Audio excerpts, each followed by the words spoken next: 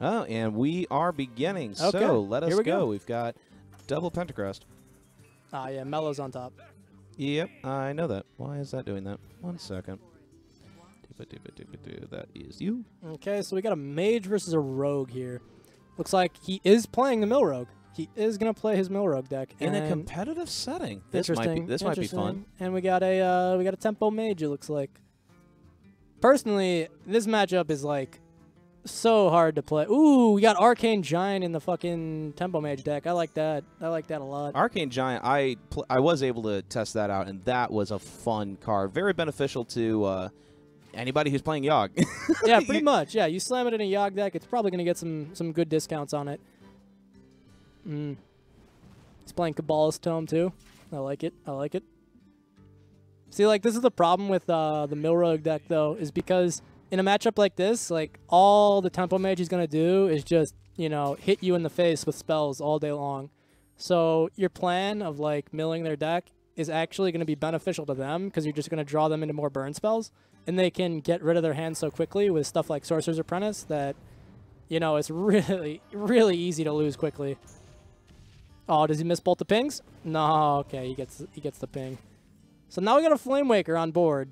Very scary. He has no way to combo this Abyss unless he wants to gang up the Flamewaker, which might honestly not be a bad idea. It's a little iffy. A little iffy. I mean, he is expensive. It's a 3 mana for a 2/4, but at the same time, he's got enough cards that require spells because you said earlier, you know, a mill deck is full of utility. Oh, I know, yeah. It would trigger. Yeah, if he had, you know, ganging up the Flamewaker seems good because you have a lot of synergy with the deck with, like, Backstab and, you know, cheap spells like Sap, Abyss, Fan of Knives.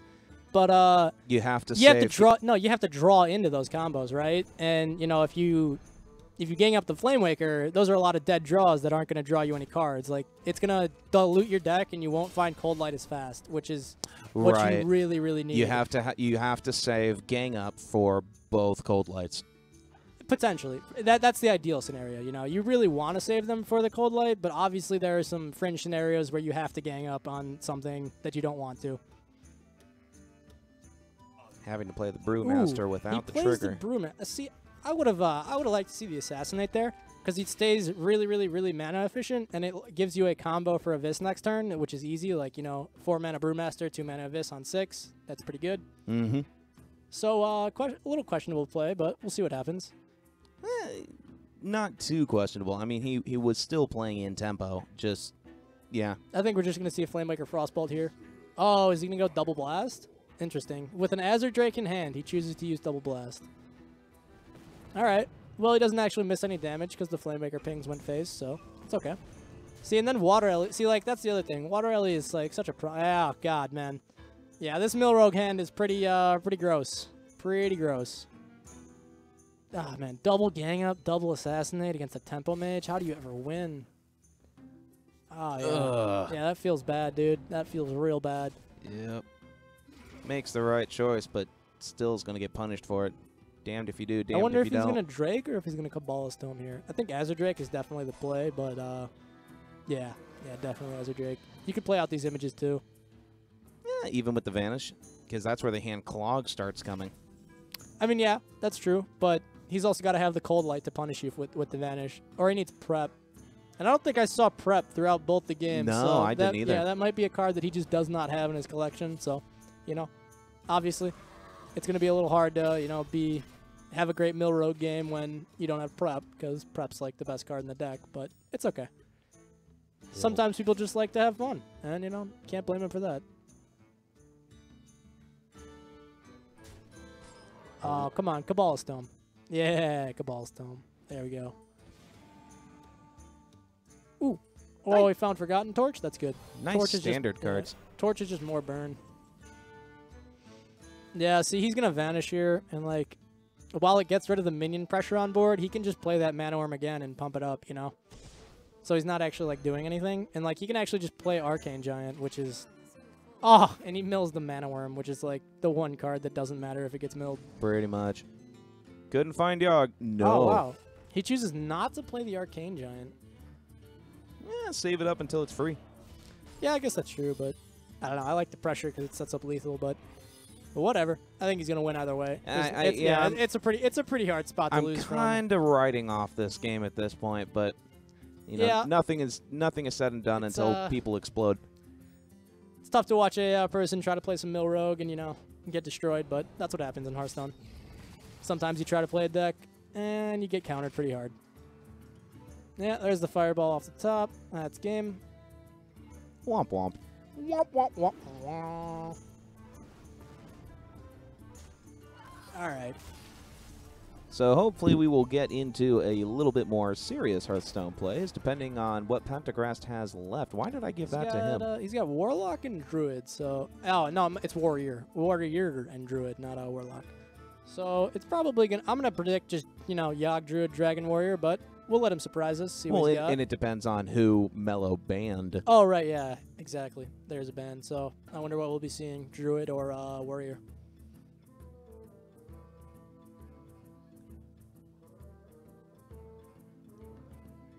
And we get the usual pressure of how hard is it to click a button. Ooh, so we got Druid. Okay. Wonder what kind of Druid we're going to have. Ooh, it looks to be Ramp Druid. Or maybe some kind of Reno Druid, honestly. Mark of Nature? Seems like a Reno card. Oh, double Mark of Nature. Okay. All right. Well, I mean, honestly, he's actually not in too bad of a spot if he coins this Aspirant. Because if he coins the Aspirant right away, he can... Oh! He would have been in a good spot, but that top deck mana... Ooh, all right. Uh-huh. He's got some ramp. Ramp is always good. You never really say no to ramp. So. Nope. Interesting is if he top decks an answer. Oh, he doesn't. Wow. So now he's going to play the Sork, and it's going to get killed, and he's going to feel pretty bad about it. Because he's probably going to Mark of Nature for health here. That would be the smart play. Yeah, you Mark of Nature for health, make a 2/7. It's annoying to deal with. Oh, Naga Sea Witch. Whoa. Okay. Okay. Yeah, hit that Mark of Nature for health. That's good, that's good. And it's good.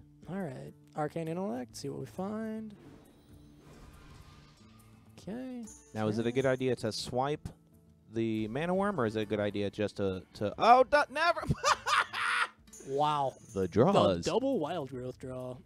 No, I think he's just going to take the value trade with the hero power, and play one Wild Growth. Yeah, that definitely seems good. Is it a good idea to save a Wild Growth towards endgame when you need that draw, or is it good to just play it early and get ready for a Naga Sea Witch? It really depends on your hand, If you have something to curve into, like say he picked up an 8-drop next turn, then Wild Growthing would be good because you Wild Growth into your 8-mana card. But if your hands are like real bad and you don't have much to do, saving the growth for draw sometimes might not be that bad. Here's an interesting play. Like, nothing looks particularly good. Like, he could Naga Sea Witch, YOLO Sea Witch, see what happens. But, yeah, he's going to growth. Okay. Yeah, that's good, because it gets you one turn closer to Kraken, which is, actually a pretty powerful card on its own. How many cards deal 4 damage just off the bat? Soulfire, Swipe, Stormcrack. There's a bunch of them. But there aren't any cards that deal 4 and leave a minion on the board. The only thing I can think of is Gormak the Impaler. Yeah. Gormak's also conditional, too, though. You need a board to play it. Yep. Oh, man, yeah, that Fireball's going to feel real bad, but it's okay. Ow. It's okay. Yeah. Oh, damn. Top deck a 9-drop. So he's probably going to have to play out the Sea Witch here. Oh, what do we... I don't know about that. Save the Sea Witch until you're 10 mana. That way you can put the Sea Witch down and put something to actually maybe keep it alive. That's looking for the value play on the Sea Witch, but I much personally rather would have seen the Tempo play where you just play out the 5/5 for the body because it can test the Water Elemental. But there's a lot of different ways you can do it. So now he draws Nourish, which is probably one of the best draws in his deck. If in doubt, draw more. Ooh, he draws Innervate too. Okay. Second Aspirant. All right. See, but now is when things start to get scary because the Tempo Mage has a board and he has spell damage up. Oh, what? He's not playing the Flame Waker, really. I would have definitely gone in with Flame Waker here. What's he saving Flame Waker for? I mean, I don't know. I don't know. Play the second Azure Drake and then Flame Waker next turn, depending on spells. if he even needs to at this point. What's he thinking about here? Play it. Yeah, you play it. Yeah, we're Gucci. Oh, Capitalist Tome, always Oh, good.